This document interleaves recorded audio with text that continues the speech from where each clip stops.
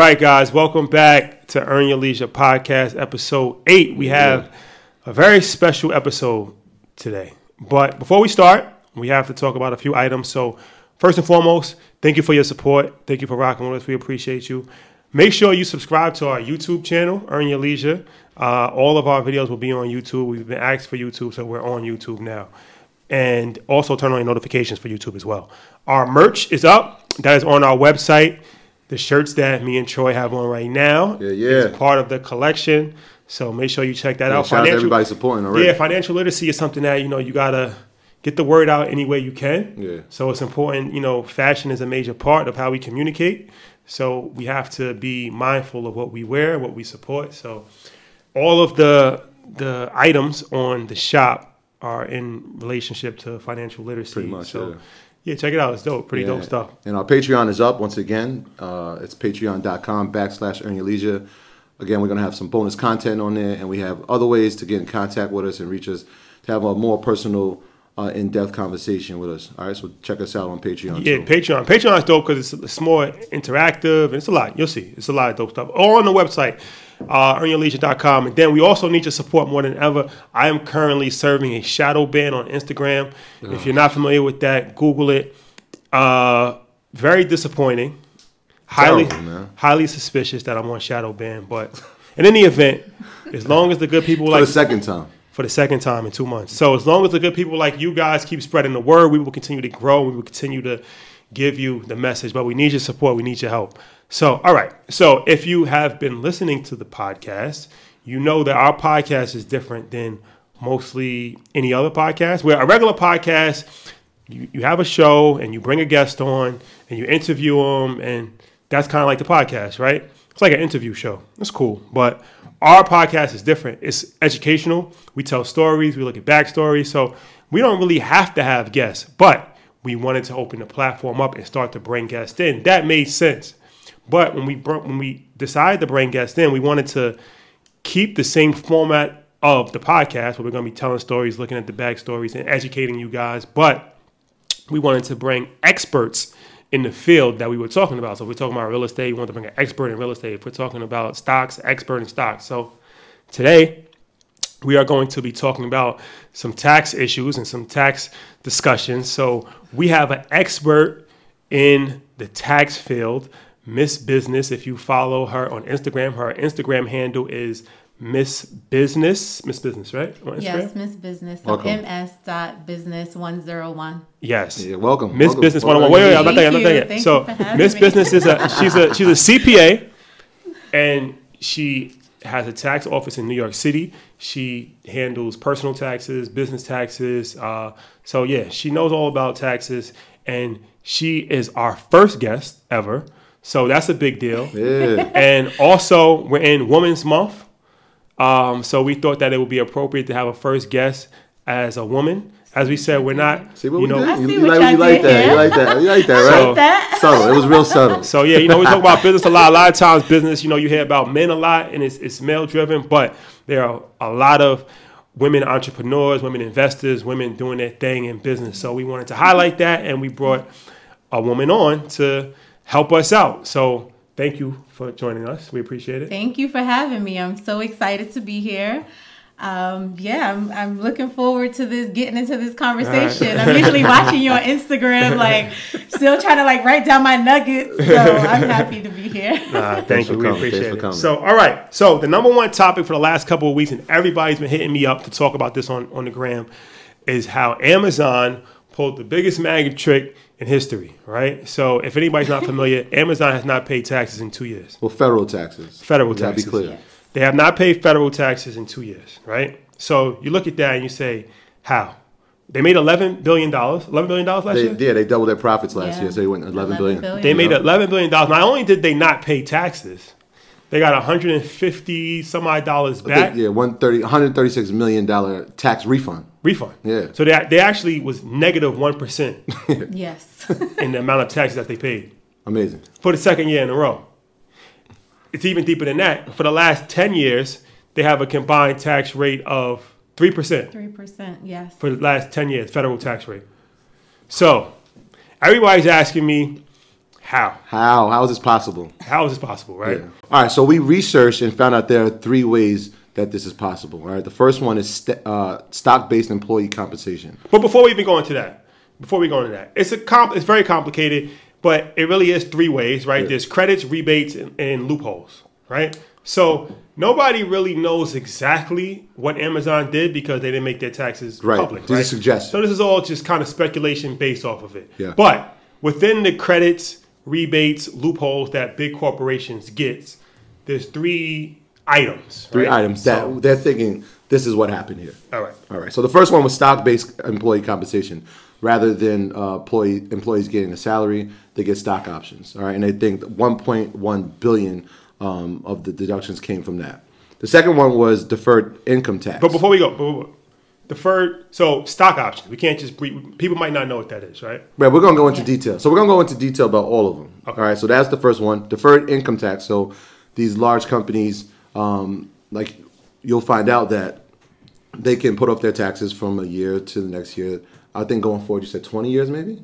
Almost, right? They have a loss. Right? And then the third one was tax credits. So I believe Amazon can expense over almost 100% of their capital investments. So that means things that they, new infrastructure, new buildings, new warehouses, new ways to deliver, they can write all that off. It's called CapEx, capital CapEx, expenditures. yes. Yeah, we'll come back to that. And all right.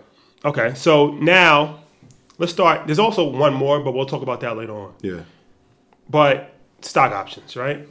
For people who aren't familiar with stock options are, Ms. Business, do you want to kind of?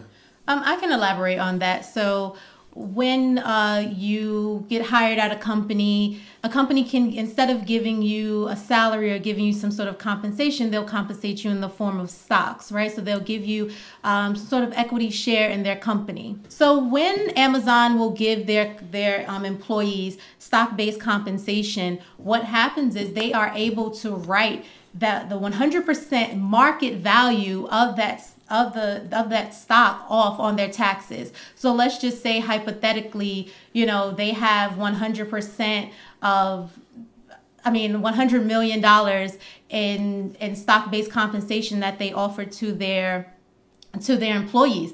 That whole $100 million is now going to be able to be written off. So that's how they're able to deduct that additional pay that they're allocating out to their employees through that stock-based compensation. And they're more willing to do that because it is a tax write-off. Okay. So the stock-based clever move. Stock-based compensation or stock options, it's called a different name, but it's the same thing. So they actually saved $1 billion for that. And that was half of their tax liability with just that. Yeah.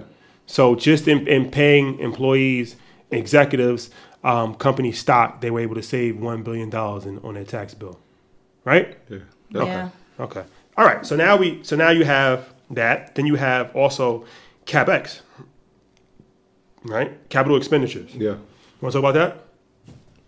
I'll talk about it. All right. Yeah. So with capital expenditures now, with the new Job Act after Trump, now before you would have to depreciate your capital expenditures over a specific amount of time depending on what you were investing in. However, now in 2018, if you invested in any type of capital expenditures for your business, you are able to write 100% off in the year in which you incur that expense, right? So now when Amazon is, releasing new infrastructure, or they are, deciding to open up a new warehouse, that's now a 100% write-off. They no longer have to recognize that years down the line. They can do it 100% in 2018. Right. So that's important because that's something that just changed, right? Yes, that just changed. So now you can write off 100% of your capital expenditures. Yes. And I'm pretty sure there's gray areas that you can. We're trying to find some loopholes in the IRS. Yes. So then, all right. So capital expenditures 100%. So now we have 2. Yeah. What was the other one you said? We said deferred income tax. So, and with their setup, right, they can defer their payments, right? Yeah, so there's deferred tax payments. So what happens with corporations if you have the option to defer your tax payments. So what that means from a 2017 perspective to 2018 is in 2017, they held off on some income that they decided to pay taxes on, and they paid for it in 2018. And what that means from a percentage perspective is last year corporate tax rate was at 35%, and now in 2018 it's at 21%. So that's a huge drop. That's a huge drop, yeah, right? So, So now Amazon was probably licking their chops. yeah, like, Amazon, oh you my. know, their CPAs over there was like, listen, we're gonna hold back on, Let's just wait on this. on paying taxes on this money, and we'll claim it next year and then pay taxes on it next year. So how many years can go in between you doing that? Can you? I think, is it 2 years you can go back, or 20 years? How does that work? So when it comes to things like research and development, any type of losses, you can go back 2 years or carry it forward 20 years. So that's just saying, which is, it's kind of, it is what it is. It's the law. Yeah. But we can't do that, right? We can't say, hey, I have a loss this year. Go back to my prior year taxes and add that loss to my prior year taxes 2 years ago and then give me some money back, right? And so that's what's happening with these corporations, and that's how they're able to either not pay tax in the current years or even go back to prior years and say, hey, I need some more of that money back that I gave you guys. So it's speculated that Donald Trump hasn't paid tax in 20 years, right? Absolutely. So this is what we're referring to when in this situation? Well, I think with Donald Trump, there's a lot of different things when it comes to Donald Trump, like not paying taxes. Donald Trump lobby. So when you are a big company, you have great economic value, you do receive a lot of tax breaks. And so throughout Donald Trump's career, he has fought extensively and been given a lot of breaks. Even back in the 80s when New York wasn't as developed as it is now, it was more as an incentive for him to, build up certain communities, just how it is now with like the Opportunities Act, right? Like if you take your capital gains and you put it inside of this fund, you won't have to, you can defer your taxes. The same thing that he's been doing, right? And I think also he's doing the same thing that the rest of these corporations are doing. He's deferring his taxes. He probably has so many expenses, so many loopholes that he's taking advantage of. Yeah, no, it's important to keep in mind that, like you said, Amazon's not the only one, right? So out of Fortune 500, the top Fortune 500 companies, 100 companies paid zero tax or negative tax. Not an isolated issue. 100. It's not isolated. And out of 100, 58 had multiple years of zero or negative taxes that they paid. So Amazon's just doing what everybody else is doing. So one of the things that people were saying on our page was, should we be mad at Amazon for doing this, or should we take the initiative to find out how we can also benefit from these type of loopholes? You can't. The reality is, and I try to talk to, it's funny that you said it so bluntly like that, tell them because, why. Me personally, I'm never mad at anyone for taking advantage of things that are available to them, right? Because the laws are out there. Amazon did not create the laws. Amazon is just playing by the same laws that all of these corporations have been playing by for forever, right? And I try to communicate that to my clients all the time, where I'm like, wealthy people are doing the work, right, that they need to. They're educating themselves. Yep. They are, getting out there, whether it's forming a fund or it's knowing your tax code or just being aware of what you can do and then using that to your advantage. That's what you need to do. But to Rashad's point about just not being able to do it, that's the reality. And these companies like the Amazons, the Netflix, these companies have great economic value. So therefore, they're able to take advantage of a lot of these tax loopholes. And you better believe that Amazon has all type of tax attorneys that's in court right now, right? So a lot of people, they don't want to pay taxes, but y'all don't really want these problems. Can't afford these problems. You can't afford these problems, like just pay your taxes. But on a serious note, there are some things that, business owners can do. They're looking to pay negative taxes. 9 times out of 10 not gonna happen, right? Or they're looking to pay no taxes at all. That's not gonna happen. Your company doesn't have that same economic benefit. Like Amazon is like the biggest company in the world. It's like you're not Amazon. You can't take Amazon. You only want to play with Amazon a little bit, right? Because they have so much value. There's levels. So all right. So the bad news, guys, is that you can't do what Amazon is doing. You can't. But you can do something, right? Yes. So now we're going to go into what you actually can do, guys. So as we said, we're not going to leave you hanging, right? So our point here is to educate you guys and to put you in positions to win. We want to see you win. So as I said, you're not Amazon. You don't have stock. You don't have stock options to give employees, and that took off half of their tax liabilities right there. But there are advantages of being a business owner, and that's something that we want to encourage entrepreneurship for a lot of different reasons, not just to save money in your taxes, but it's one of the perks that comes with being a business owner. Because even if you look at it from a corporate standpoint, like large corporations, the corporate tax rate is 21%, right? 21%? Yep. 21%. But the highest federal tax rate for individuals is 37%. So if you're a wealthy business like Amazon, or if you're a wealthy person, right, and you're like a basketball player, or an NBA player, NFL player, whatever, and you're at the highest federal tax rate, you're at an advantage to be a corporation, because the most you can pay is 21%. Now you're working your way down from there. Whereas the federal tax rate, the highest you can pay is 37%, and you have to work your way down from there. So we're going to take that on a micro level and, talk about small businesses, because, that's the majority of businesses in America and in the world of small businesses, right? Amazon, we talk about Amazon and Netflix, but that's not typical. Those aren't the majority of businesses in America. So as a small business owner, I'm going to speak from firsthand experience, whereas I can say that you have benefits of being a business owner because you can deduct a lot of things, right? So when we talk about Amazon, as far as their travel and things of that nature, it's the same thing with a small business owner on a certain level, where you travel, you see a client, you can deduct that. You take your client out for a meal, you can deduct that. You lease a car, you can deduct that, the miles, as long as it's for business. So your cell phone, you can deduct that. You buy furniture for your office, you can deduct that. So you have a lot of things that you can deduct, where if you just have a regular job, you can't deduct any of that stuff, right? Keep your receipts. So it's hard for you to do anything with your taxes if you just have a regular job, because there's only so much that you can actually deduct, right? Where a business owner, you can get creative. Be responsible. Be responsible. Be responsible.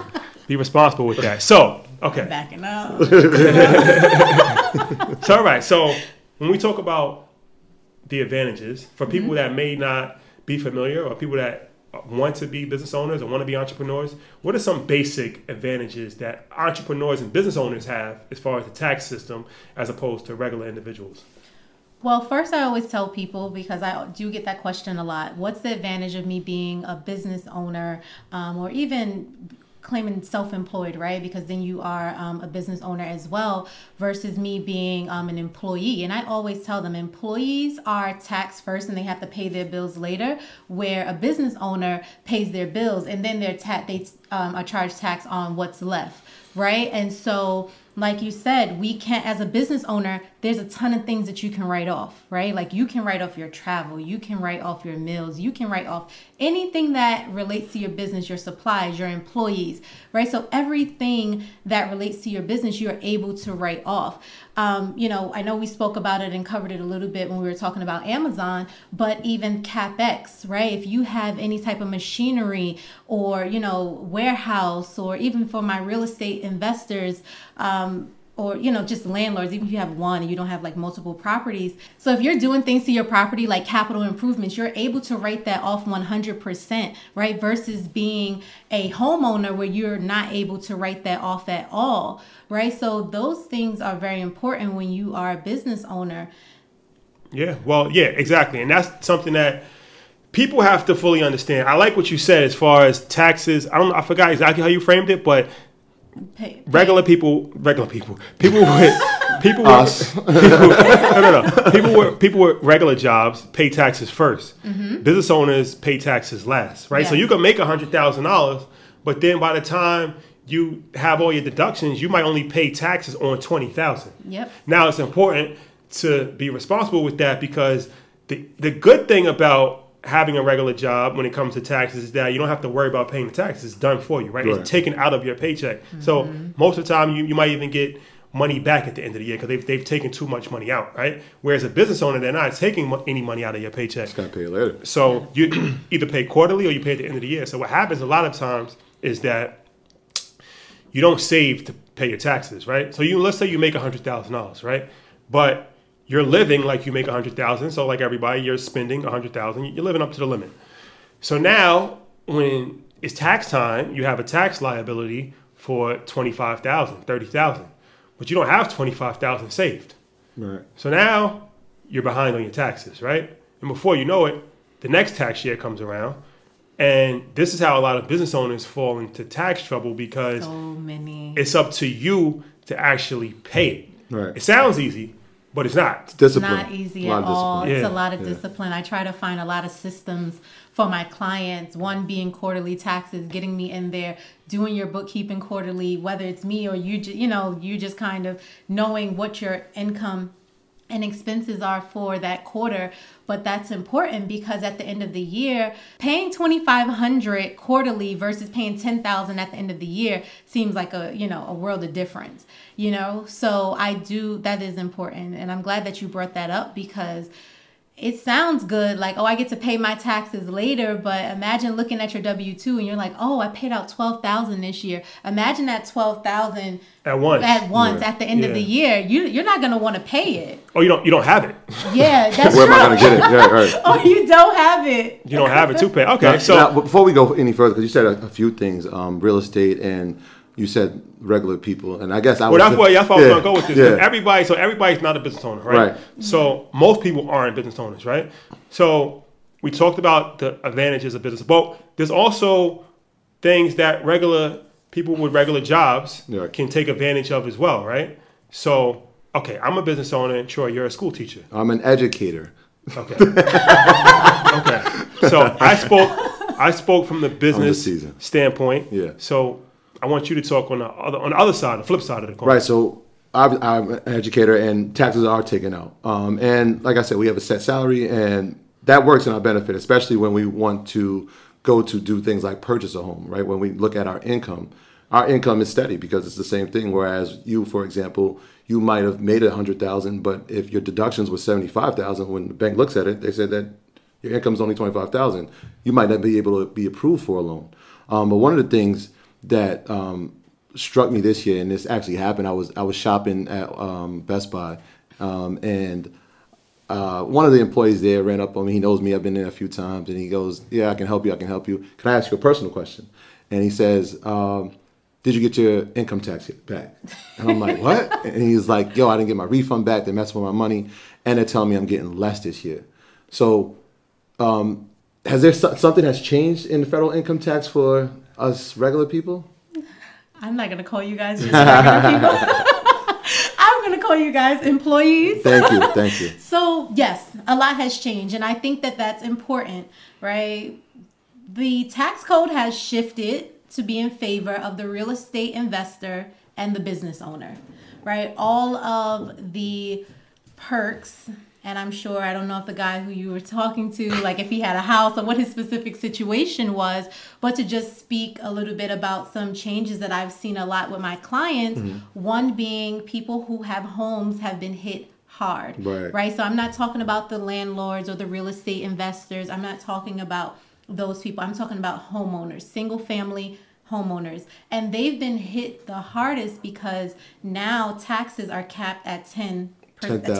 Yeah. Right? So where last year you were able to, take in all of your sales tax, your income tax and your property tax. Now it's not even putting a dent inside of inside of your itemized deductions because it's being capped at 10,000. Yeah, I was affected by that this year. And so what they also did was they raised standard deduction and got rid of personal exemption. So to just elaborate a little bit about that, in prior year, in 2017, we would all receive standard deductions based off of your filing status if you were single, head of household, right? And then you would also, in addition, get a personal exemption. Now, personal exemptions have been taken away standard deductions has been increased, right? So what that means is, let's just say, let me give some numbers. If you are married filing joint, right, your standard deduction has now been increased to $24,000, right? However, in order for you to itemize, you have to get above that standard deduction. So now if you have a home, and let's say you have your property taxes, right? And then you and your wife will have your income taxes, your state income taxes. That's not probably going to exceed over $24,000 once you start adding everything up. So now it's just a situation where everyone, not everyone, but it's a lot harder for people to get over that standard deduction hurdle now. And so that's why people are getting hit hard, especially homeowners, because we had a few. Last year you guys were eating. Yeah, it was great. So is there any tips that people that aren't business owners, that are employees, can do to reduce their tax liability, to save money on taxes? Anything they can do? If you are a homeowner and you've been hit, what I would suggest is putting your property inside of an LLC, because that way, with your properties in an LLC, it's now considered a business. So now that it's considered a business, now you're able to write off 100% of your CapEx and your capital improvements. Right, so like if I need a new AC, right. you know, as a homeowner, you right. can't write that off, but as a business owner, you will be able to, right? So now, and then there's also a 20% deduction. Right. So let's just say if, you know, your home, I don't know, let's just say in your LLC, you're bringing in $10,000 on your personal return. You're now given a 20% deduction. So now that would be a $2,000 deduction addition that you would be receiving on your taxes. So that would be my suggestion for you know, people employees employees if they own a home. If they own a home. Anything somebody can do if they don't own a home? Kind of difficult, huh? That's difficult. Yeah. It's difficult. It's just the way the tax law is set up. It's set up for business owners and companies, really. And the thing about it is that I don't even want to say it's unfortunate, because it is what it is. It is right? what it is. And one thing that I stress now more than ever is that we have to pay attention to the people that are in office and play up to that, right? I find that if in school they taught us to focus more so on the taxes, then our mindset would be so different, right? Because let's just use when Obama was in office. I believe when he was in office, there was a rebate for homeowners, like $8,000 or something like that, right? So many people took that money and then reinvested it and purchased homes, right? And so now with Trump, if you're going to purchase a home, now may be the time to, you know, get that rental property that you want. Now may be the time to start that business that you want, because now you're able to get more, you're able to write off more and get more deductions. So we just have to pay attention to the tax code a little bit more. Yeah, education is the key. And also, it's a couple other things that people should be aware of too. Is 529 plan. That's it used to be a college savings plan only, but now with the new tax law, you can use the money for anything as far as education is concerned. So you can use it for prep school, you can use it for private school, you can use it for elementary school. So that helps parents out as far as paying for the cost of education, where you just don't have to use it for college now. You can use it for anything related to education at any point in time during a child's life. That's important. And then also the limit has been raised as far as how much money you can put into an IRA and 401k as well. So the limit for IRA this year is $6,000. 401k is $19,000. So those are vehicles that you could put money in for your retirement. And that helps you save money on your taxes as well. That's probably one of the biggest tax deductions that people have if they just are employees, because that allows you to save up to almost $20,000 in a 401k, $19,000. If you're over 55, you can actually save even more than that. But that's a pretty sizable amount, and it goes back to, it's in your account and it grows for your retirement. So does it also reduce your income for that year? That's how, that's exactly what it does. So that's why you save money in your taxes, because it reduces your income. Yeah. So something to be aware of, but the key is to educate yourself and to learn the political game. And, these are the rules that we're in. So as far as Amazon, to say like whether, my personal opinion, if it's fair, if it's not, I mean, what are they supposed to do? not do it, right? So it's the same thing with you as an individual. You should, learn the tax code, the tax law, and take advantage of it. And the thing about being a business owner too is that you don't have to be full time. Right? You can have a business and still work a job as well, right? And then you can still take advantage of your business, right? Because you have, just like any other business that has, you have expenses and you have things of that nature as well. So you don't want to start a business just for tax benefits. Obviously, you want to start a business because you want to be successful in business, but that's another benefit and something to strive for, where it's like you don't have to do one or the other. You can do both. And by having a business as your side hustle or part-time job or whatever, now you're opening up the window where you can deduct more things, and it gives you a lot more flexibility. So yes, that any final words about that for any personal or business? No, I feel like I said all that's on my mind. All right, cool. Okay, so for the final segment, we're going to switch topics 180, and we're going to talk about Kanye West. Yeah. Kanye West. Not in the sense of some of his, political statements that he's made in the past. More so of what is going on with him as far as a legality standpoint with his publishing. And we spoke about publishing, I believe, on our first episode, right? We spoke about everything that a person makes. As far as music, can I just interject real quick? No, go ahead. Man. So, all right, I think this is important for people to understand.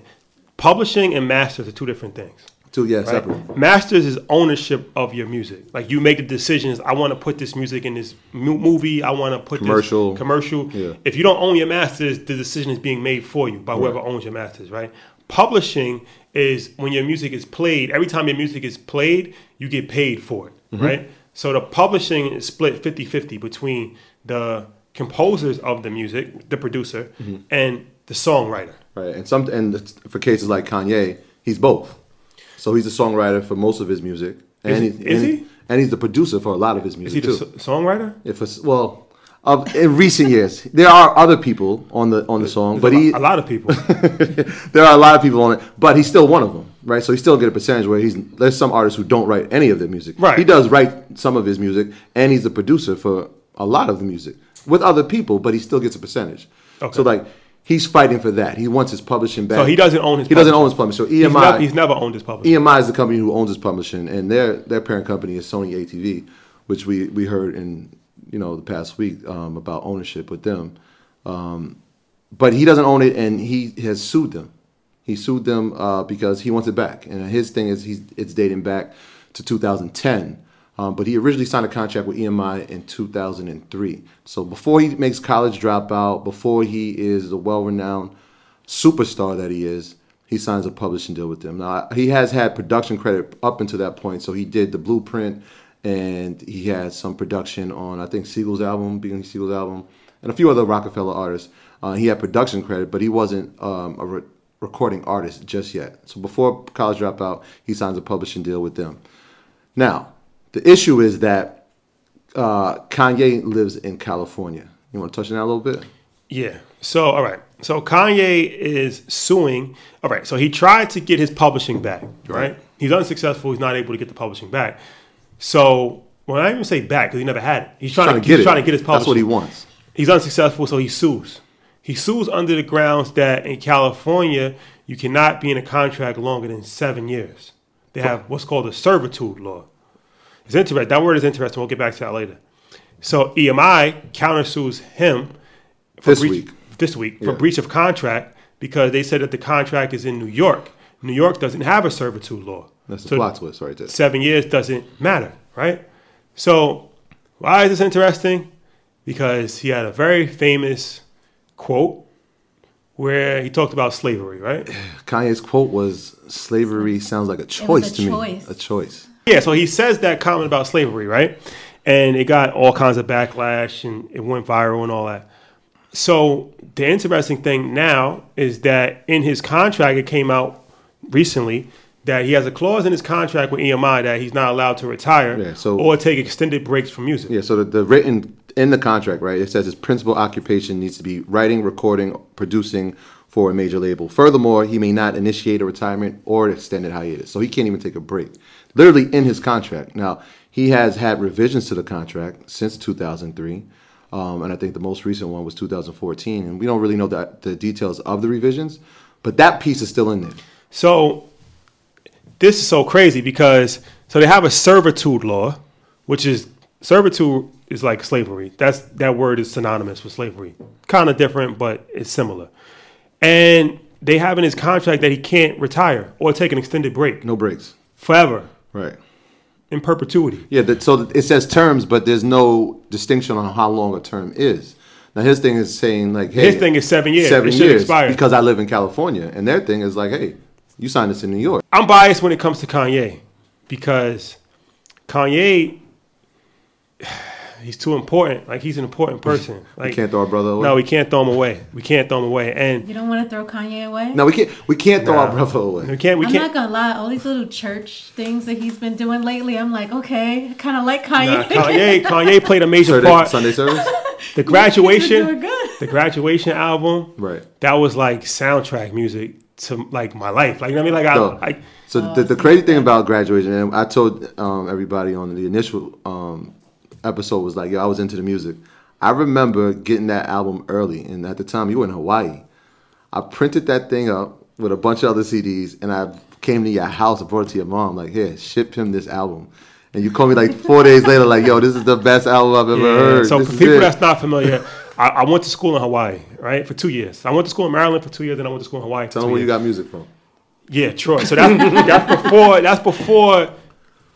Well, that was like right around the time the iPod was really popping off, but we still had CDs. Yeah. So I had a radio with a CD player, so he would send me like new music because I'm in Hawaii, obviously, so it's totally different, right? I'm not getting new music, so he's sending me new music via CDs.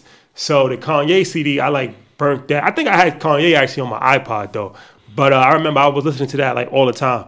So yeah, obviously, it's an unfortunate situation what has happened, a lot of things, but we're not going to talk about that too much. But the business side is disturbing, and it's interesting that it comes out right now because this is the same week or month as the De La Soul situation, right? Yeah, but before we go, because we have to touch on De La Soul, but there's key literature in the contract, that principal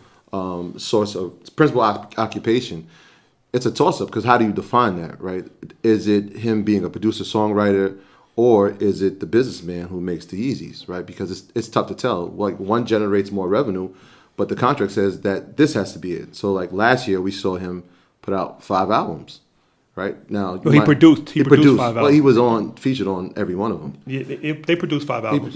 So in terms of producing, like, yeah, that looks like his principal occupation because he put out 5 albums and he was featured on a bunch of them.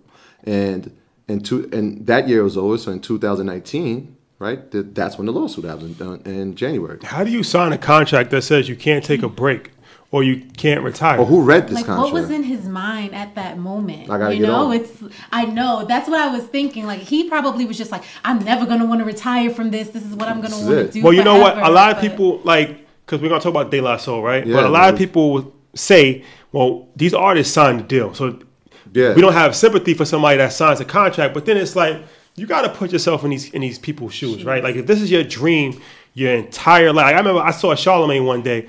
Well, I didn't see him personally, but I was watching The Breakfast Club, and he was talking about his deal that he signed with The Breakfast Club. And he was saying that it was right after he was fired. He was unemployed, and The Breakfast Club called him. It was like his dream job, #1 market. He's from South Carolina. So long story short, when they offered him the deal, he signed it. He didn't look. Yeah. He didn't look at it. But on top of him, Kanye, on top of him getting the revisions in his deals, he was getting advances every time he re-signed. No. So he was getting money too. What I'm trying to say is that if this is your opportunity and you've been trying for this your whole life, and Jay-Z is there, and 9 times out of 10, you're 2003, you're doing it. going to sign it. Yeah. You're going to sign it.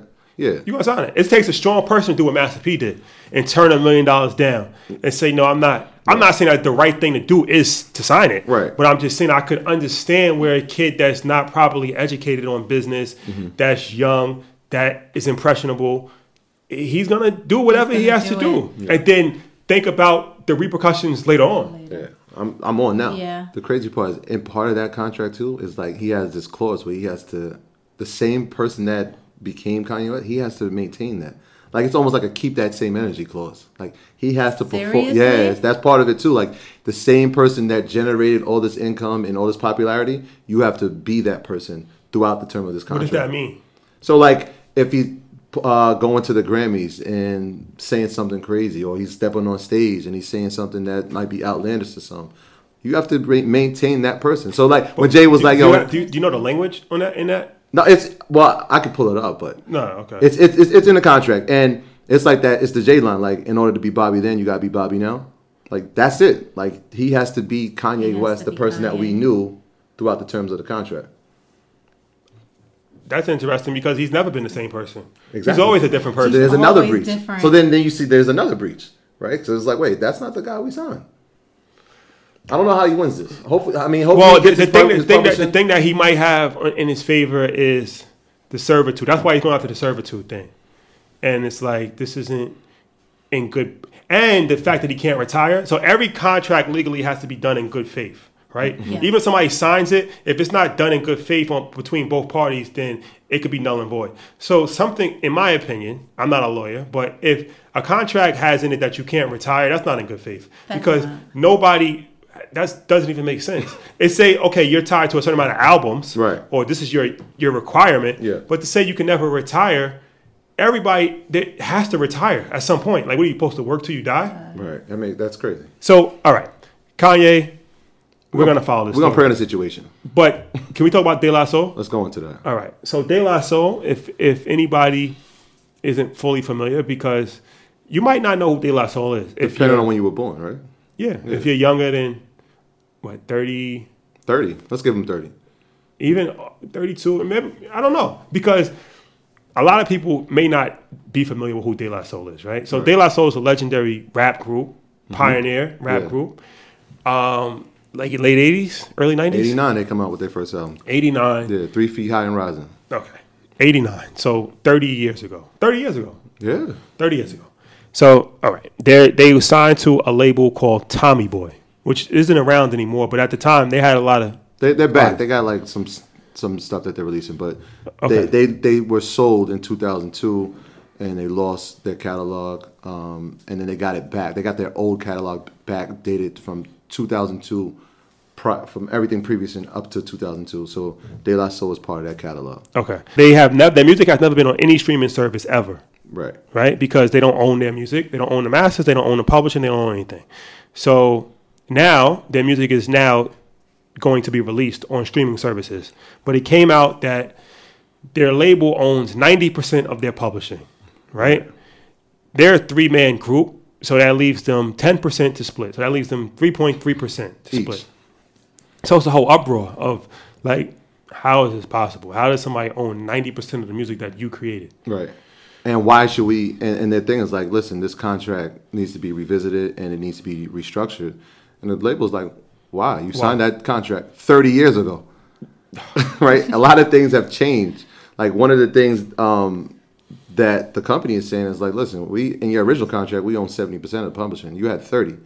But over time, right, because you have accumulated debt, and a lot of people don't know that, they've accumulated debt because a lot of the songs that they did from, I believe, 89 to 96, some of the samples weren't cleared on their songs.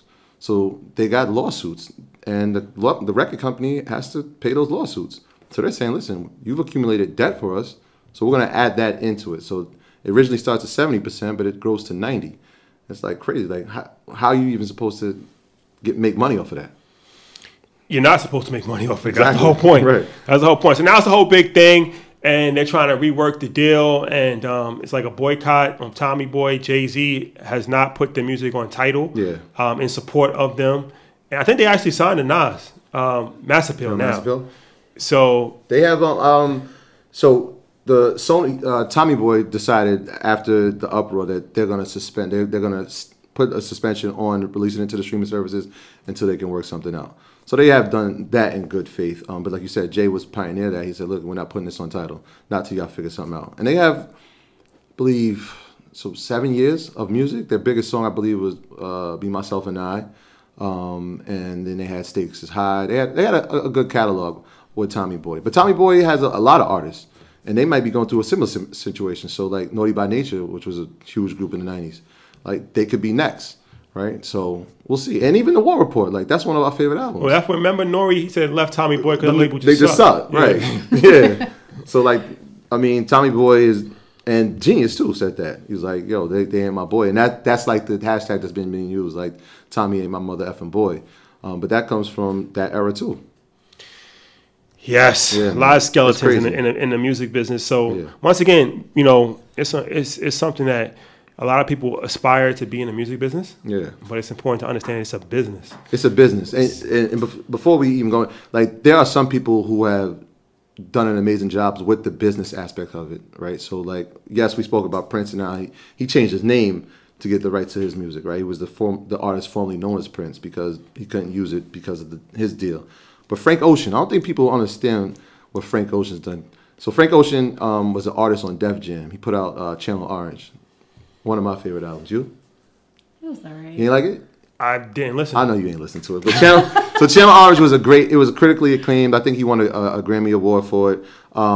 And between that time and like 2016, he was having some issues with the label. And he only had a 2-album deal. So he did something really ingenious. He put out an album. It was endless. It was actually a visual album. If you watch the album, it looks like an IKEA commercial. That's music is just being played, and he's like in this warehouse, and he puts the album out, and that fulfills his contract.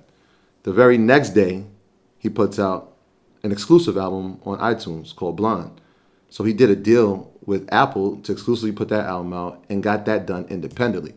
So like he put albums back to back and got the money. Like Endless was like, nobody remembers that. He dropped the bogus album to get out of his deal. It was a visual album. Like, I'm serious. It looks like an IKEA commercial. It's just black and white, and it's visuals, and he's in his warehouse, and there's music being played, and you're like, yo, what am I watching? And then the next day, it's like, boom, oh, here's the album. So, like, the fans were like, oh, great, we got new music 2 days in a row. Record company's like, wait, yo, you just pulled a fast one on us. He's looking at it like, bet, I just made money from Apple, and I'm going to make some money from the streams that people thought Endless was my album. So like, there's ways that you can be creative with it, but I don't think people know about his. So that was a pretty. I think ASAP Rocky has spoken. He did say that recently. Yeah. Yeah, but all right. Well, shout out to him. Okay, guys. So before we wrap up, thank you for coming, Miss Business. So please give the people your information, how to contact you, how to reach you, how to follow you, all your social media and all that.